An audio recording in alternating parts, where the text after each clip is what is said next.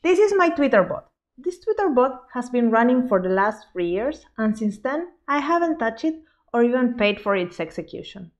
These Twitter bots get a cat picture from a service called the Cat API and then publish a tweet into this account. It does it every 6 hours. I did this a long time as an experiment and then I forgot to turn it off. And now I kind of like it. The notifications are cute. I get in my Twitter cat pictures. This is a serverless application. Every 6 hours, my function receives a trigger to execute. When it runs, it gets a cat picture from the API and publishes it as a tweet. Then stops running and again in 6 hours again. In this video, we will look more at serverless. Serverless is a buzzword right now, and so many people and companies are talking about it. But what it really means? The main purpose of serverless is to allow you to focus on building your application, to focus on what really benefits you, to go faster to market. This might be a different main purpose from other technologies that you have been using out there, but that's what is making it so powerful.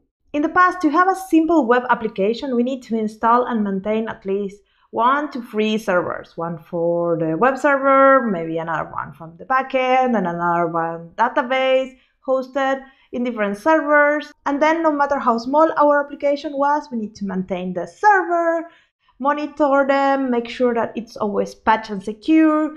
That's a lot of energy wasted on doing things that really don't add any value to your offering. In order for a service or component to be serverless, it needs to fulfill 4 promises.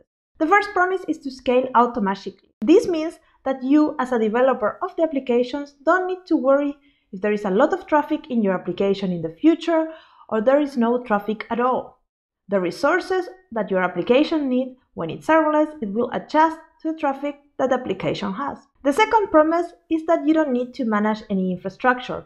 When we move to the cloud, we already stopped managing physical infrastructure as we don't have access to the physical servers anymore. But we still need to install operating systems, manage firewalls, networks, and plan how many resources we are going to give to our virtual servers in order for them to do their job right.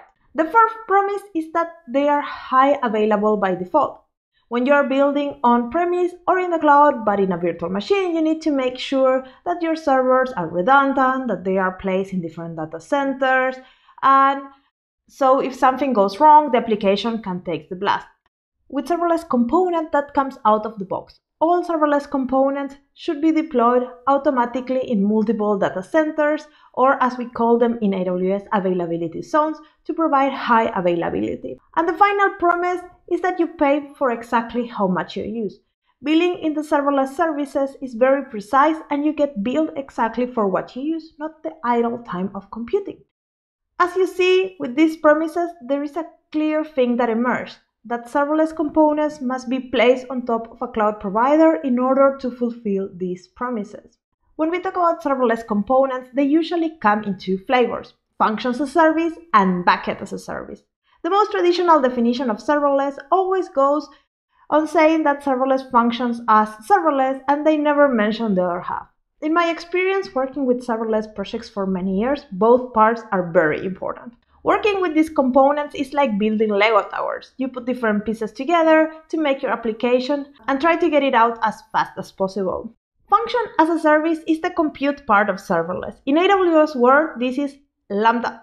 Lambda platform will provision the code that you develop and deploy it. It will make sure that it scales up and down when you need it and with high availability. And the function will get executed only when something triggers it. A Lambda function can be triggered by many different things. Changes in the state, like a new record in a database, a new file in storage, a new message in a queue, an HTTP request, or somebody press a button in a web application. When a function is triggered, it executes, and when it executes, it can do many things, like calling other AWS services, calling third-party APIs, doing some business logic. Basically, whatever you imagine that it can do. When it finishes, it goes back to idle. This is very different from how traditional application executes. Traditional applications are running all the time, listening for some new request or message in a port. If nobody calls them, they are still running and waiting. Backend as a service, in the other hand, refers to all those managed services that adheres to the serverless promise stated earlier. Managed services that tend to do one thing, like providing authentication for applications, offering storage capabilities, or a NoSQL database service. There are so many managed services nowadays that this list of services is quite long. So what are the pros and cons of choosing serverless for your next project? Well, let's start with the pros. There are plenty. The first one is that you don't need to manage any infrastructure to scale your application, and scaling is automatically and it goes up and down according to your needs. This makes your application requiring low maintenance. You pay for how much you use, so no more paying for idle time. And the main benefit of all is that you can really focus on what produces value in your application. You don't need to focus in all those other tasks that are just needed to keep the lights on. The cons, these are more complicated, and I'm pretty sure a lot of the cons can be eliminated when the developer have experience working with serverless. One of the most popular that you hear around is the cold starts. For me, this is not really a cons, as there's many ways to mitigate it, and you can develop your application around this issue. But this one is mentioned a lot.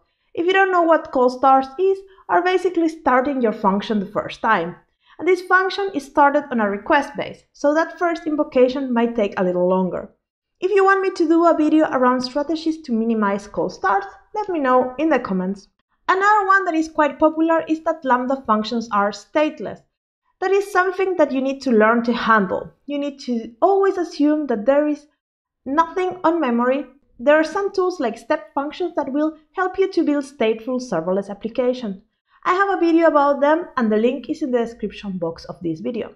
Another cons is the reduced overall control. A lot of operation people and old school developers, they complain that they cannot get inside the Lambda function as they were getting inside the virtual machine and see what is going on. And there is no control over managed services. That is true.